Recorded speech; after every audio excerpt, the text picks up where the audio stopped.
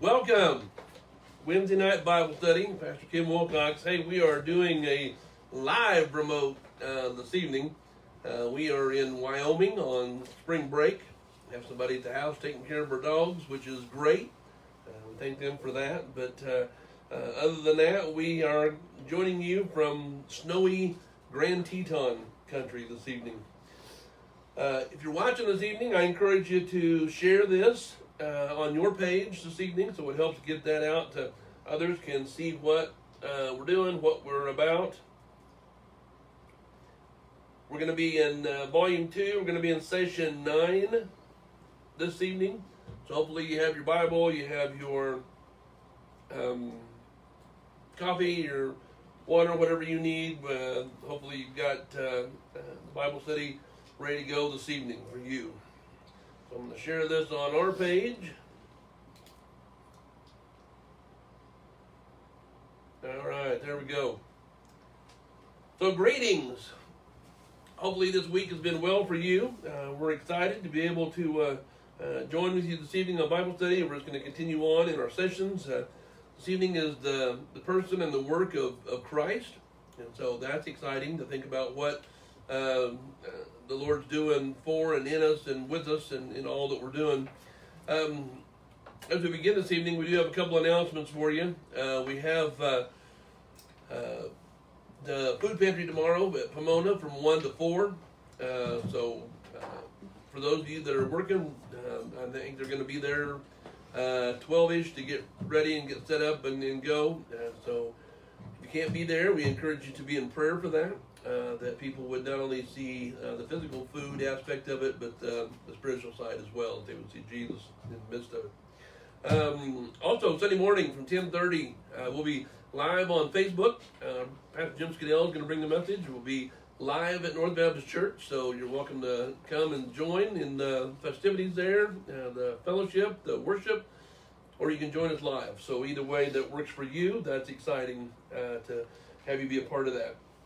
Again, this evening, it's great to be able to do this. You know, it's really amazing how God has just opened up the technology for us today that enabled us to do even what we're doing this evening. We've got fairly decent internet here. We've got, we're miles away from where most of our family and friends are at North Baptist in Ottawa. But I know others watch from faraway places as well. So it's a great opportunity that we have. And so we really thank the Lord for that this evening. I do want to remember those that have been mentioned on the prayer list there at North through the prayer chain, through Sunday morning. Continue to pray for Cora and her recovery. Continue to pray for Scott and Tanya and their recovery, and then there's an unspoken for them as well. Continue to pray for Jake Scadell. He'll be transferring to a new unit here pretty quick if he hasn't already, and I want to pray for God to just continue to use him in a mighty way for that as well. Also, see, Joe Brandel is going to have some spots removed off his face here pretty quick, so we want to remember him as he goes through that. Several others, Joel Tygreen, who's experienced cancer and is still battling with that. We just ask for the Lord's healing upon him. Baby Asher continues to grow. They're hoping he can gain some weight before he has surgery towards the end of the month. Also saw with Linda Sears and her knee. We've been praying for that for a considerable amount of time, and with that, she was able to start to be scheduled to have an MRI and an X-ray and stuff. So I really pray that God moves forward with that for her as well. Pray for Baby Owen for his hearing. Many others upon that list, and we know each one of those that God can really work in their lives as well. And so with that this evening, if you join me in prayer as we begin. Lord, we truly thank you this evening for your presence. We've experienced the glorious side of your creation this week as we have been able to be out and about and see some of the sights that you created and your majesty. And Lord, it is amazing. Things did not happen in a big bang. Things happened when you said and you spoke and you created and you said, Lord, let it be. And it was good. And Lord, we've seen this week that it really is good. You are an amazing God.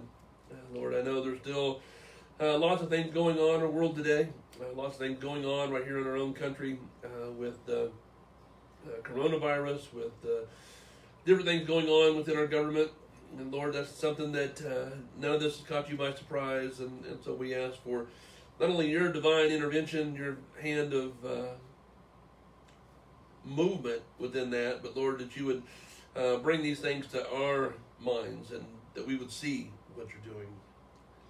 And Lord, we do pray for the food pantry tomorrow, for all those workers that will be there. We pray for those that will come through the line and be served. But Lord, we know as well as you do that we pray that it's a far-reaching out reach, much more than just the food, but they'll see the spiritual side of it as well. And Lord, they'll be able to see Jesus, and boy, we really need that in the midst of this time that we live today.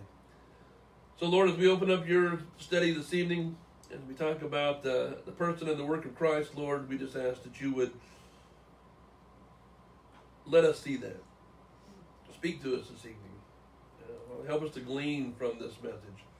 And so we give you praise for that. We thank you in Jesus' name. Amen. Well, again, this evening, as we open this up, it's a great opportunity, again, as I mentioned, to be able to share with you this evening from far away and just being a part of this Bible study together. It really opens up new avenues and new doors for who we are and what we can do. Next week's study will be session 10. We'll be talking about the kingdom of God. Shortly, we'll begin a new book, the volume 3. So if you would like one of those books, be sure to start sending us, either Shelly and I, a message or something, so we can get those out and available to you. Again, as I said, this is session 9, 10, 11, 12. In a couple of weeks, we'll be in a new book.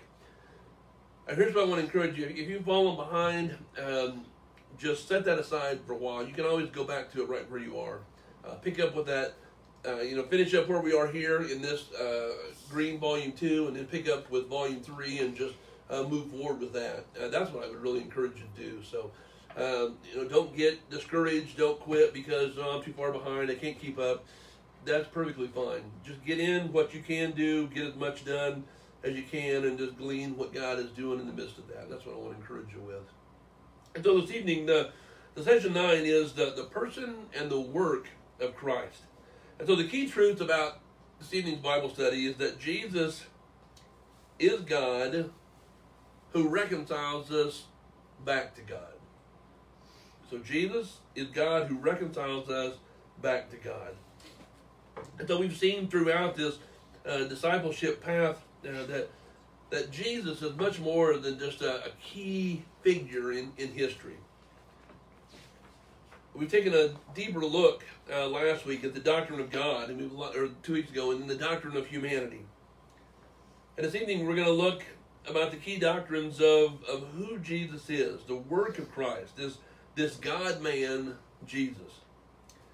To begin with, we're going to focus on the beginning of Jesus' public ministry, things that are recorded in the Gospel of Luke. So if you have your Bible, you might go ahead and open to the Gospel of Luke this evening.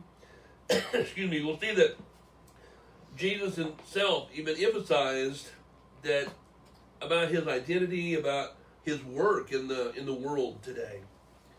And so as we saw in the previous session that human beings were and are created by God in God's image, designed to live in a relationship with him. And that's one of the key factors of all this Bible study that we've got to come to understand is that God created us in his image so that when Jesus came, he was the God-man who would offer salvation to mankind because of sin. And so God's original plan then was corrupted by the presence of sin. You find that in Genesis chapter 3.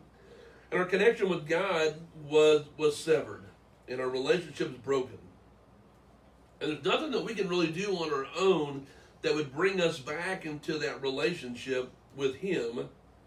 But thankfully, as we see this evening, that it points to Jesus.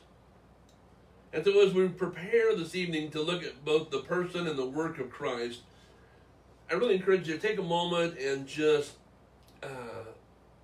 reflect on your experiences with who Jesus is and what you know about him in your life. Acknowledge really, truly that there is sin in our lives. Sin is a reality. We take a moment to silently confess that we are sinners, we continue to sin, but that we ask for forgiveness of those things, whether it be just harsh words, whether it be thoughts, whether it be great concerns, or whatever it is. And we do that before we engage in scriptures. And so you can do that on a daily basis as you read through your Bible to really ask for God's presence in the midst of that. Ask for greater awareness this evening of God's Spirit.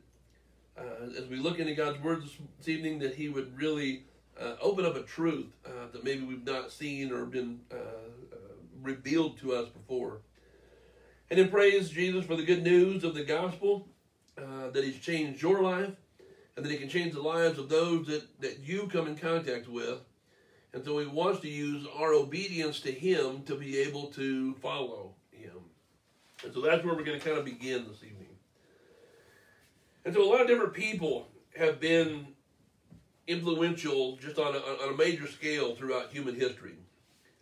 And as we look back across the centuries, we're indebted to men and women who literally changed the course not only of civilization, but of the entire world. For example, we think about Alexander the Great, who tutored Aristotle, the famous philosopher. Alexander had a convincing claim that the most successful military tactician in the history of the world, and by the time he died in his early 30s, Alexander was undefeated in battle and had conquered a huge territory, stretching from Egypt to Greece all the way to the borders of India. After his death, Alexander's work was vital in spreading Greek culture throughout much of the world. And his conquest laid the foundation for the later rise of the Roman Empire. Johannes Gutenberg was another one who hugely influential, one of those figures in history, although his contributions were much different than those of Alexander the Great. Gutenberg invented the movable type printing press in the middle of the 15th century, which ushered in a new era of mass communication. It's almost like what we think of today, that mass communication. It increased literacy. It facilitated the spread of the radical ideas such as Protestant theology and nation-based languages. And then moving closer to our time even, we have Marie Curie. Serves as one of the world's most influential scientists. Marie was awarded the Nobel Peace Prize, or the prize on two separate occasions and in two separate fields, one for chemistry and one for physics. Her discovery in radioactivity paved the way for the modern practices of like X-ray machines and radiation therapy. And so as we think in our own lives, what are some people in history that really stuck out to us, that really made us think, that really helps us to understand something greater? And so we encourage you to jot that down. And maybe it's even Jesus himself, or it could be some other human throughout the time of history. And so thinking about important people in the past reminds us of the truth that Jesus Christ is without a doubt the most influential person in all of history, in all of the world. And as we'll see in the following lesson this evening, as we go through it, Jesus' impact on the world can be traced to both who he is and what he's done. And even our calendars today are designed and centered around Jesus and his birth. And so thinking about influential people in history, who might you add to this list of those that I mentioned this evening? There are plenty. The list could go on and on and on, I'm sure. But then how has Jesus' influence unique from other people in history? A lot of people did things, but remember, as we spoke, they were created in the image of God. Jesus is God. And so in the midst of that, where do we see the evidence then of Jesus' life throughout history? Even the most staunch atheist can acknowledge that Jesus probably is one of the most influential people in the history of the world. Now, Christians have a much greater sense and a concept of that than an atheist would, because of what he's done individually for each one of them, that he died for our sins. But even an atheist has to agree that Jesus was and Jesus is, and he done some major things while he was here. But when people encounter the living Jesus over and over again through the gospel, it changes lives.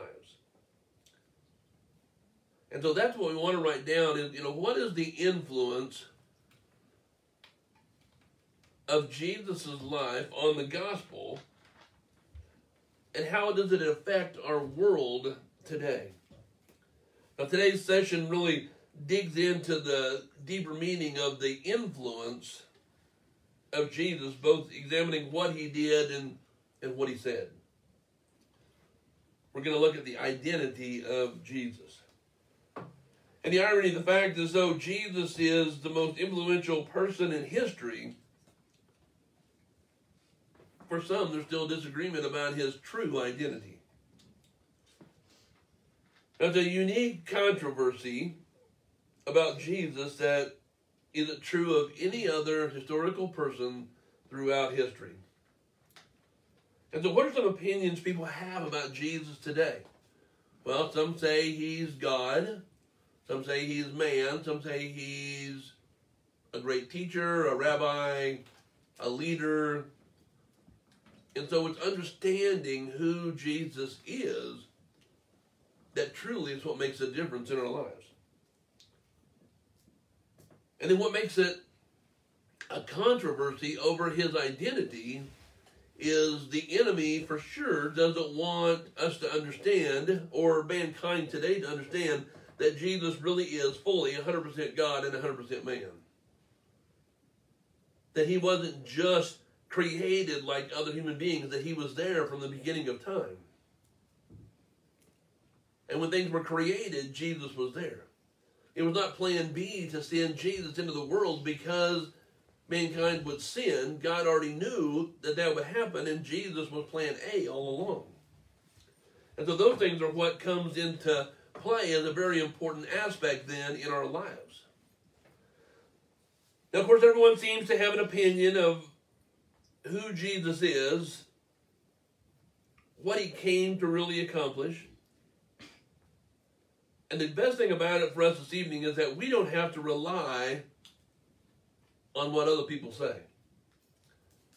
Jesus himself revealed the truth about the Bible, including the declaration he gave at the beginning of his ministry. And so one of the best places to start discussing the identity of Jesus is not what others have said about him, but what Jesus says about himself. And so if you have your Bibles this evening, I encourage you to turn to Luke chapter 4. That's where we're going to be, Luke 4. And it records the temptations of Jesus in the wilderness.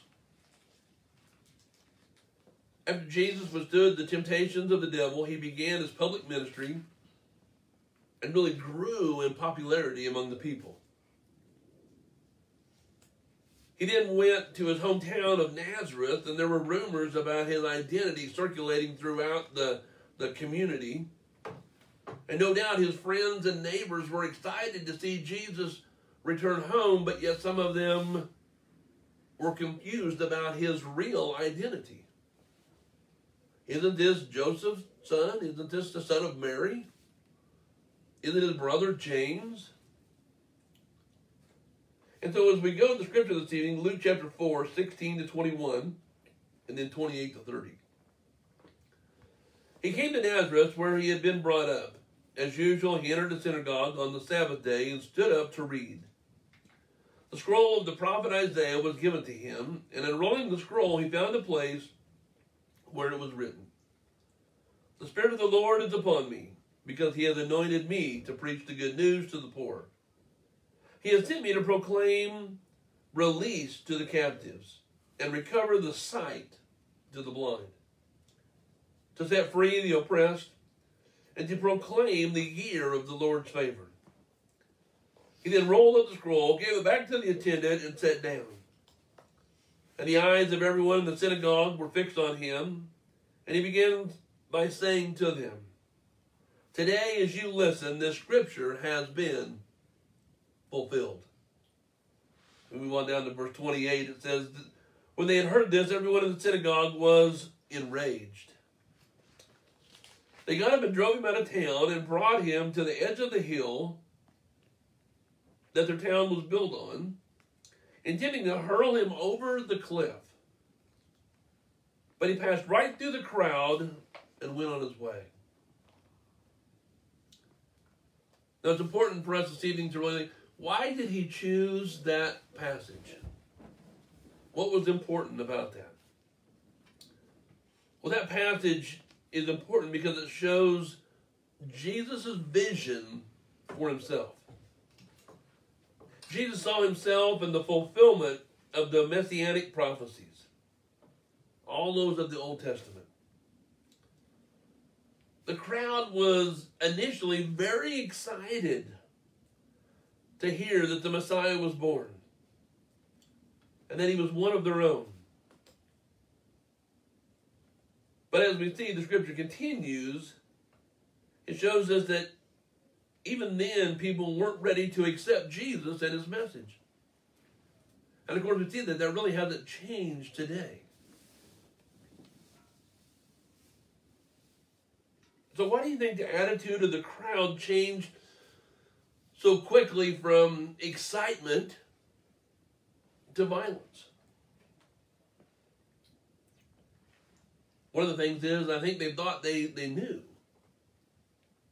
And then when Jesus was telling them some things that they didn't really understand, it caused conflict within them. What does it reveal about their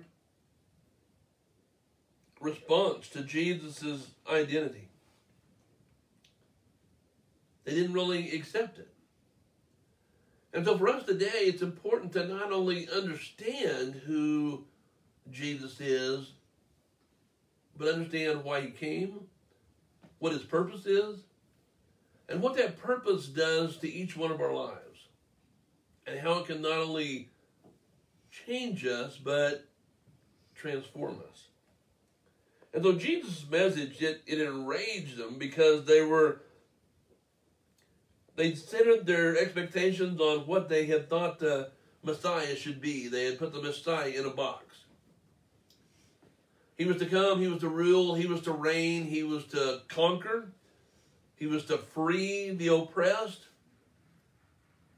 And as Jesus read that, he came to preach the good news to the poor, proclaim the release to the captives, recovery of sight to the blind, and set the free oppressed. And at that point, they just didn't see that Jesus could be the one that could do that.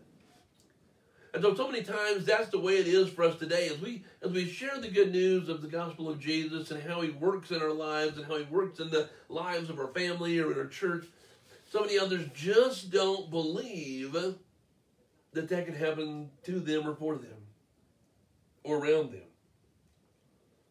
And so that same dynamic exists today as it did when these scriptures were written about Jesus in.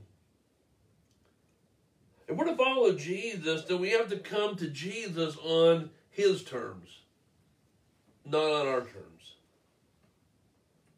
And that means following Jesus completely, no matter the cost. And a lot of times we would like to follow Jesus as long as he doesn't change anything in our lives, right? As long as it didn't cause us to do anything different than we're already used to. Kind of just adding a little Jesus to our day and going on instead of being fully obedient to Christ and what he wants for our lives.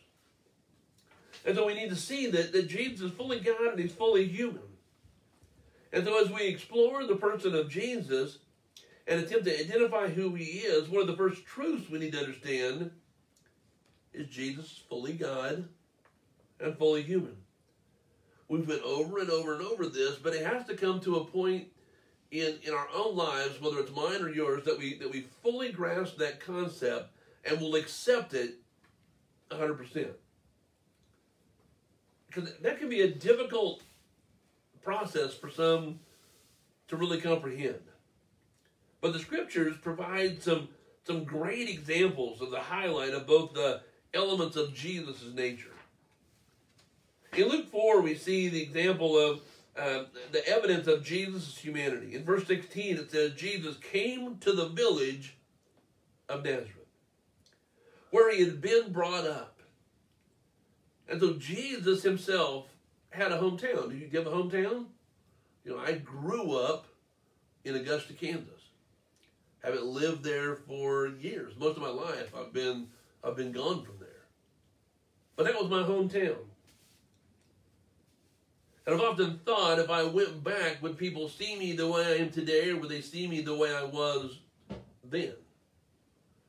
And unfortunately, I believe they would see me the way I was then, because that's how they knew me. And so that's what happened to Jesus. He had a hometown, he had neighbors. He was part of a community. They knew him. Jesus had regular patterns. He had predictable routines. In verse 16 in Luke chapter 4, it says, as usual, right? You might circle that in your Bible. As usual, he entered the synagogue on the Sabbath day and stood up to read. This was something of who Jesus is. That's what he did. That was what he was about. And so it's important for us to understand that he was fully human, have made the difference for us, for humanity, as he did. And Luke 4 also provides two interesting pictures of Jesus' divinity. The first one of which was initiated by Jesus himself. He said after being handed the scroll containing the book of Isaiah, Jesus chose to read the prophecy about the Messiah. Each of his hearers would have been familiar with that passage, and each one would have longed for the prophecy to be fulfilled. That's what they were waiting to happen. They were waiting for. They were longing for it. And so even reading that passage was suggesting that Jesus himself was the one. And Jesus left no doubt. He said, today as you listen, in verse 21, this scripture has been fulfilled. And then the second illustration of Jesus' divinity came when he miraculously passed through an angry mob. And so many times as we read this, we read through it fast and we kind of miss what really has taken place here. Our scripture text this evening really makes it clear that the people of Jesus' hometown were so angry they were at the point of being willing to murder Jesus. They were going to take him to the edge of town, to the cliff, and push him off. Yet, Scripture says that Jesus passed through them as if they weren't even there. Now, it's interesting that the people were so angry that Jesus declared himself to be the Messiah.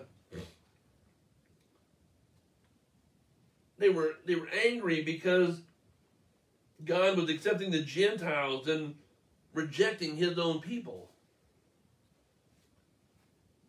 And yet, right as angry as they were, as close as they were to it, Jesus slipped right through their midst. So not only does this passage reveal who Jesus himself knew he was, but it also shows us both the humanity and the divinity of Jesus. He's God and man fully at the same time. Now, Nazareth was where he was brought up. Again, that was his hometown. Those regular patterns would have been what people would have saw. And it wasn't until he read that scripture from Isaiah that it angered them. This is just Jesus. He can't make a difference. And so they had missed the point of who Jesus really was. But because Jesus is fully human, he can serve as humanity's representative. Because of his humanity, he can serve as the one who provides salvation for mankind. And in another aspect of that, because he is fully human, he understands the pain that humans experience, whether it's physical pain or emotional pain. He understands the things that we go through. I know it's so easy to say, oh, nobody understands what I'm going through. But yet people do. A lot of times we don't have an answer.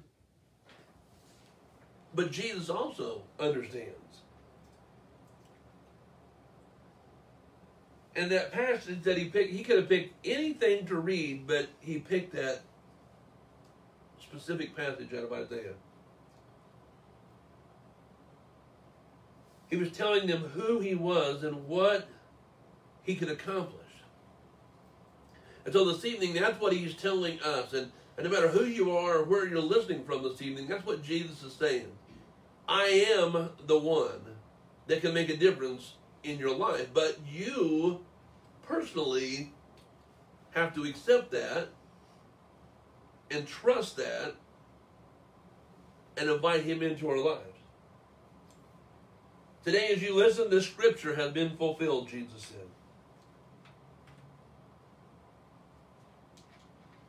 But he was surrounded by an angry mob. And so, really, imagine for yourself this evening, just for a moment, what that crowd looked like that Jesus could just pass through it. You know, we saw for months on TV all these riots that take place and all the things that were happening. And that's kind of what would have happened. And they would have been centered on Jesus, that one figure, as they edged him towards the edge of town. And everybody's focus would have been on him. But yet in the midst of that, he slipped right through their midst. They missed him. And unfortunately, that's what happens so much in our lives today, is that Jesus is right there. Maybe not physically the way they saw him then, but he is there and moving, and we miss it because we're angered about something else. Something else takes our focus off of Jesus, and in the midst of that, Jesus slips right past us. See, his mission continues on, and it continues to move. And so, no matter who we are, we don't stop his mission. We know from past experiences here that the next prophetic thing on the calendar is the rapture of the church, when Jesus comes to take all those believers away. But many will miss it because that's not what they're looking for. That's not what's going to take place for them. And so Jesus accomplished our salvation. And so that's a greater sense of understanding his identity, of who he is. And once again, we have the benefit of scriptures to see this, not just my word. I said a couple of weeks ago on Sunday morning, don't get mad at me for what I preach on Sunday morning, because it's God's word, not mine. If you're angry with him, then that's where you might want to take it up, right? I don't make the rules. I just unfold them, right? And so in Luke chapter 4, 18 and 19, he said, "The Spirit of the Lord is on me, because he's anointed me to preach the good news to the poor. He sent me to proclaim the release to the captives and the recovery of sight to the blind, to set free the oppressed, and to proclaim the year of the Lord's favor." Now, do you see that verse fulfilled in Jesus' life and ministry? Well, if you've read through the Gospels, you have. That was his mission. That's who Jesus is. And so on the surface there, you can see, if we just gloss over it, we see that it looks like a lot of social issues. There's good news for the poor, there's freedom for the captives, there's sight for the blind, and there's relief for the oppressed. And it's true because Jesus' ministry did that, and we see that multiple times through the gospel where he actually gave sight to the blind, where he fed the multitudes, where he accomplished those goals that were set forth.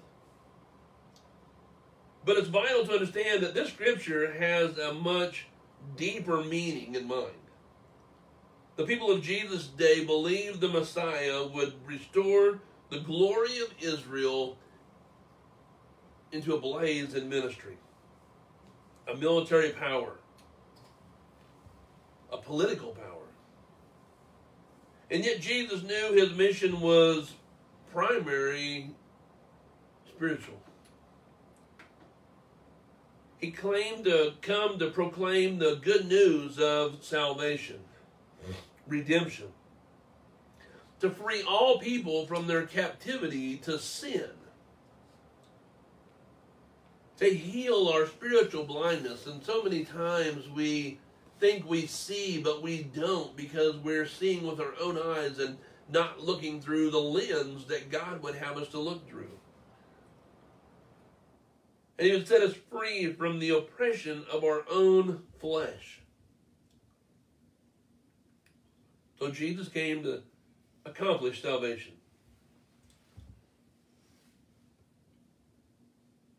So Jesus had this meaning in mind when he read that scripture from Isaiah. The people in Jesus' day believed in a Messiah. They believed the Messiah would restore the glory of Israel. Yet Jesus knew that his mission was a spiritual one. As the people came, they realized and saw this, that what Jesus was saying, they did not think he could accomplish. And so we've got to get past that point in our own lives to thinking that Jesus can't do that. You know, I don't know how many times I've heard that through ministry. Yeah, I know Jesus can do a lot of things, but he can't do this. Oh, really? Jesus, who created the world, who healed the blind, who raised the dead, who healed the lame, who fed the hungry, can't do whatever you need in your life? They might not do it because that's not his mission and goal for that purpose, but he's fully capable.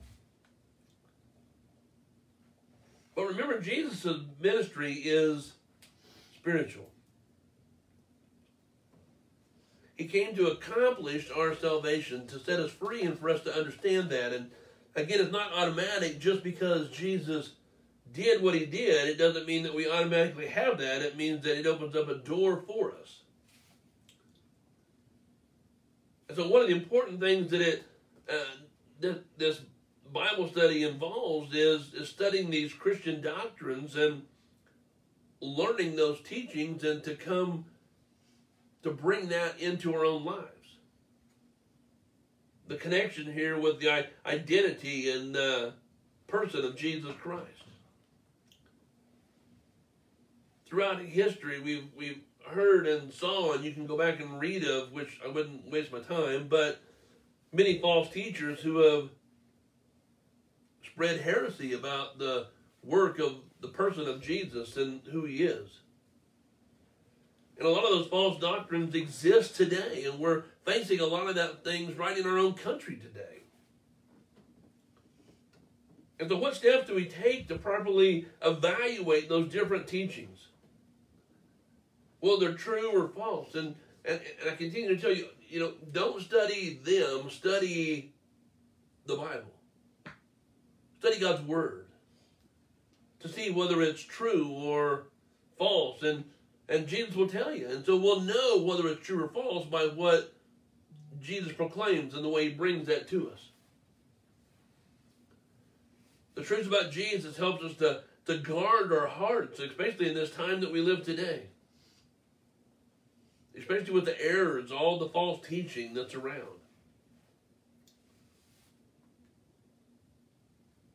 But it is true, some of the most difficult people to address a lot of times are the people, not just that you know, but the people that know you. And Jesus found that to be true, right in his own hometown. And so you wonder, why would Jesus even go there first? Why would he begin his ministry in his own hometown?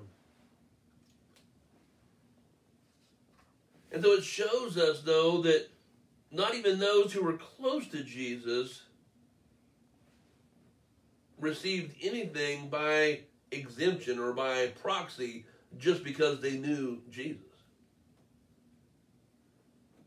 Just because they grew up with him. They still had to make a decision on their own about who Jesus is. And Jesus said, I am the promised Messiah. There's no need to wait any longer. And as he said before them, he said, the scripture is fulfilled right here. And so right there was where it was at. And so as you study God's Word, it's important to study God's Word on a daily basis, to be intentional about that. Reading your Bible, spending time with God, connecting to God in prayer. Praying at the beginning of each time before you read even that God would open up the window in heaven and reveal to you what he wants you to see. To share truths with you about what you need to hear.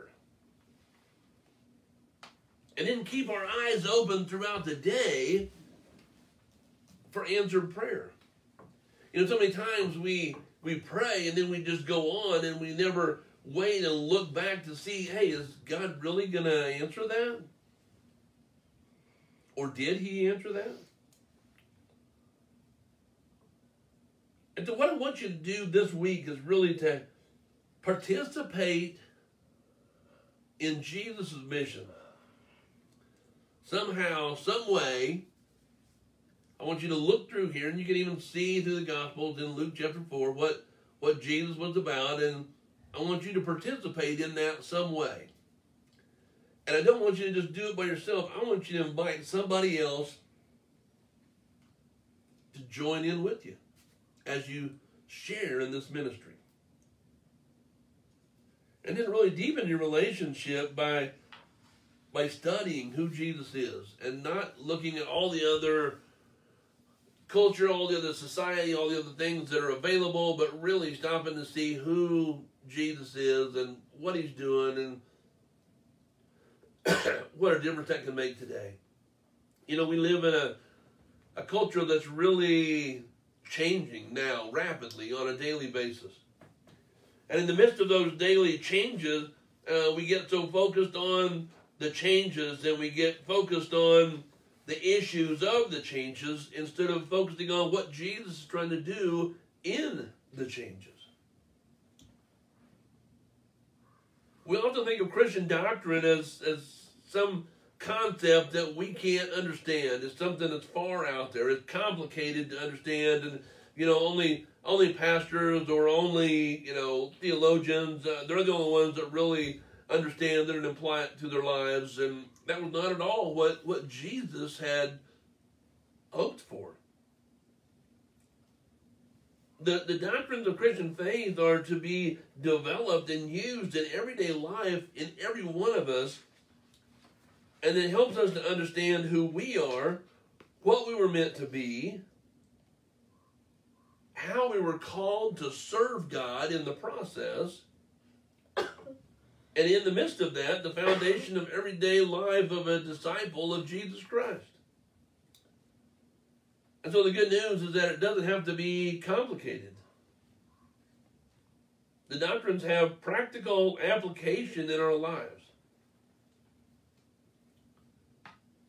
Our position in life and what God sees is sinful. And when we accept Jesus, then we're covered by his righteousness. And it's not until we leave this world and are glorified that we really see the fullness of that. But as we live our lives today, we're not supposed to continue to live in that sinful life that we once were a part of. As we accept Jesus and his righteousness, it should help us to change and to transform us, to help us to not be caught up in all of those things that we're caught up in. That we can see what he's trying to do in the midst of who we are. Now, we use a number of different titles in today's culture for different things. Most of those titles are connected to our jobs, the things we do. A lot of times we can think of a doctor, you can think of a professor, you can think of a judge. Each one of us has multiple hats, if you will, that we wear. You know, I'm a son. I was the son of my parents. I'm a husband. I'm a father and a grandfather. But I'm also a pastor. I'm also a neighbor. And then a friend. To a lot of them at the food pantry, a co-worker. And so we all carry multiple hats, if you will, a title about who we are. And unfortunately, a lot of times those titles are connected to who a person was or what a person did. A person's title is the key element of their identity, like I would be a pastor. But we also find that as we explore Jesus' character, the identity, you know, he was the Son of Man. He was the Son of God. And so first we look at that Son of God. Jesus rarely used that title when talking about himself. Most often others use that title about him. In Luke chapter 1, verse 35, an angel declared him to be the Son of God. In Luke 4, 41, the demons declared him to be the Son of God. In Luke 22, the chief priests and elders described him as the Son of God. And in John 1, Nathanael described him as the Son of God. And so in the culture of Jesus today, society was influenced on the concept of sonship and inheritance. That you could inherit what your parents had. The eldest son of the family was primarily the heir to the father's whatever he had. Which meant he carried his father's status, he carried his father's authority around everywhere that he went. And so to call Jesus then the Son of God was to give Jesus the same level and honor as God. And so that title, Son of God, was a declaration that Jesus was equal with God. And we find that throughout the context of the Bible. And we can say with certainty that Jesus is God. And then we look deeper into that, the Son of Man, in Matthew chapter 20, 26 and 28, this was actually the title that Jesus used most often when referring to himself. Scripture says, it must not be like that among you. On the contrary, whoever wants to become great among you must be your servant. And whoever wants to be first among you must be your slave. So just as the Son of Man did not come to be served, but to serve, and to give his life as a ransom for many. So that title, the Son of Man, emphasizes Jesus' humanity. It reminds us that Jesus had a physical body, just like yours and just like mine.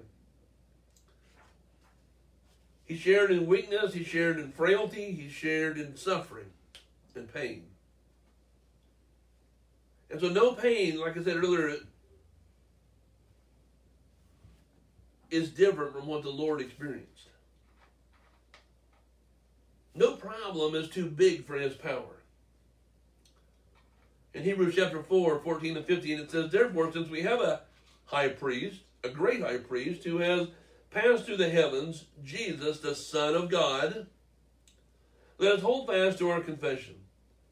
For we do not have a high priest who is unable to sympathize with our weaknesses, but one who has been tempted in every way, just as we are, yet without sin. So how does Jesus' identity impact your life today? Imagine someone who has just lost a loved one to death, or just found out that they had cancer, facing the possibility of death. So many times we find great despair. We find this great sorrow that we don't understand who we are and what's going on, and how could God let this be? How could it take this happen? But how can we comfort our friend instead? With the truth that Jesus is fully human. He completely understands everything that is going on and has a purpose and a plan even in it. And because he's fully God, he knows and understands what will and can take place. And so then we've seen that Jesus is both fully human and fully God. He's the Son of God. He's the Son of Man. Even though it's a difficult concept to understand in full, it has a concept that really needs to be understood by us to have a spiritual impact in our lives. And so in John chapter 12, 32 to 36, it says, as for me, I am lifted up from the earth. I will draw all people to myself. He said this to indicate what kind of death he was about to die. Then the crowd replied to him, we've heard from the law that the Messiah will remain forever. So how can you say the Son of Man must be lifted up? Who is this Son of Man? Jesus answered, the light will be with you only a little longer. Walk while you have the light so that the darkness does not overtake you. The one who works in darkness doesn't know where he's going. While you have the light, believe in the light so that you may become children of light. And then in John 3:16 through 18, for God so loved the world that he gave his one and only begotten Son, that whosoever would believeth in him would not perish, but have everlasting life. And God did not send his Son into the world to condemn the world, but to save the world through him. Anyone who believes in him is not condemned, but anyone who does not believe is already condemned, because he's not believed in the name of the one and only Son of God. And so Jesus' identity, his dual nature, Son of God and Son of Man, is a necessary foundation for our salvation. Without his full humanity, without his full divinity, we would be lost. If he was not fully God, he could have not offered salvation to us. If he's not fully man, he could not have done what needed to be done for us to have salvation. Jesus is a necessary element to our salvation. And so these all point back to the Old Testament's Day of Atonement. On this day each year, the high priest chose a lamb unto which to place all the sins of the people of Israel. The lamb was then sent out to die in the wilderness, bearing away the sins of the people and leaving them clean before God. Of course, that was a ritual. There wasn't anything special about the lamb chosen each year, nor did the priest really have any kind of power to offer forgiveness. But it was a ritual that was pointed forward, prophetic, into the coming of someone who was special enough and who had the power to do just that. And that was Jesus. And that's why in John chapter 1, verse 29 and 30, John the Baptist said, the next day when John saw Jesus coming towards him and said, "Here is the Lamb of God, who takes away the sin of the world. This is the one I told you about. After me comes a man who ranks ahead of me because he existed before me." So the doctrine of atonement is easy to remember when you break it into parts. At one mint, atonement. In that single moment of time, when Jesus died on the cross, he made us one with God by bearing the punishment for our sins. And it's important to see that Jesus is the only one that could accomplish that. He was fully human and fully God. He was able to take our sins upon himself and to die because of it. Yet since Jesus is fully God, he's larger than even our sins.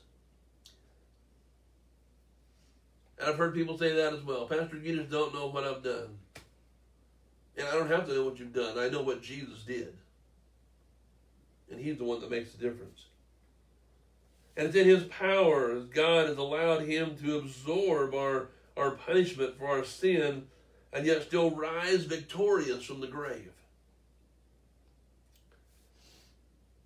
And so this week, I really want to encourage you as you go to church Sunday morning, whether it's on Facebook Live or whether it's being physically there, I want you to take time in that worship service to thank Jesus for his accomplishment for your salvation. Now, I don't know what that looks like for you or how you can do that or whether you can say something or whether you just express it through the song or whether you look intently into the face of God to allow him to speak to you. But I want to encourage you to do that. Again, this evening as we close, I encourage you to, again, share this on your page so others can see the importance of the doctrine of the identity and the work of Christ. Next week we're in session 10. It's the kingdom of God. Again, this week, worship service will be 10:30 a.m. Facebook Live or live as well. So we invite you to not only join, but invite others to join with you. Take this time the rest of the week to invite some of your friends or your family to join you at worship service Sunday morning at 10:30. Right here at Northern Baptist on Facebook Live. And you can do that even by, like I said earlier, sharing this message this evening. Allow that to get out. And all the things about the identity and the work of Christ is this. Just because Jesus did what he did doesn't automatically put you in a place to have salvation. It opens up a door for you to accept what Jesus has done in your life. And so maybe that's what you need to do this evening first. You say, "Lord, I need to accept what Jesus has done for me. I want to accept his salvation that he provides for me into my life." And maybe you need to come forward and just be baptized in the church somewhere.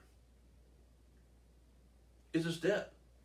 It's a step of obedience in the direction that Jesus wants to follow. All right. right, well, again, this evening, we're going to close out in prayer in just a moment. If you're encouraged by this message and you would like to help through the ministries at North Baptist Church, whether it be through the Lighthouse or some of the other several ministries that we're a part of, we encourage you to give.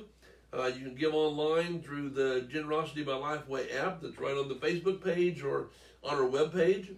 You can download that onto your own phone, your tablet, your personal computer. You can give privately from your own home. You can understand what you've given, how you've given it. You can track it. It's secure. It's private.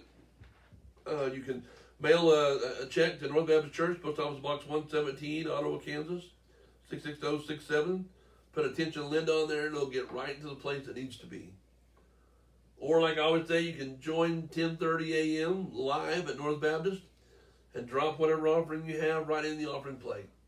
Allow that to be a part of what continues the ministries at North Baptist Church and things just like we're doing this evening, Facebook Live.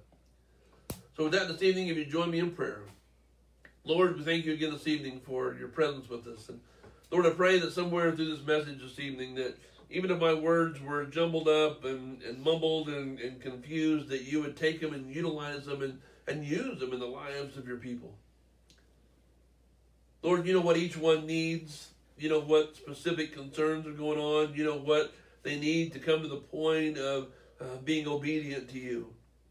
And so, Lord, I ask that you would utilize that. And this evening, as we looked at the identity, the work of the person of Jesus Christ, Lord, that you would just reveal that to each one that hears this message, whether it's this evening or in the days to come. And so, Lord, we are so thankful. We're so blessed for your love for us. We're thankful that even though we're yet sinners, you sent your Son, Jesus Christ, to die for us, to provide a way of salvation that we would not be separated from you forever. Lord, help us not only to accept that gift, but to embrace it and to share that with others. And so we give you praise, we thank you, and it's in Jesus' name that we pray. Amen. Hey, it was super great to be with you this evening. We still got a couple days out and about before we head home. I'd ask for you to pray for safe travels for us. I encourage you to really share this again on your page. Share this with others. Invite somebody to church with you Sunday. We are coming, we're within just weeks of celebrating the resurrection of Jesus Christ. We're within weeks of celebrating the Palm Sunday, the event where he rode into Jerusalem that really escalated all the events that would take place. And what greater way now to start to invite others to join you in just what God's doing in your life, like this Bible study or like worship service. So whatever it is, I encourage you to do that. And remember, this week, Sunday morning, be thankful for what Jesus has done for you. And whether you do that through song, through word, through expression, just through sincere prayer, I really ask that you would take that to heart. And then we will see you. Hey, we'll be back here next Wednesday night at 7. We'll be back to Ottawa, Kansas, live. Have a great week. We love you guys. Thanks for joining with us. We'll see you later.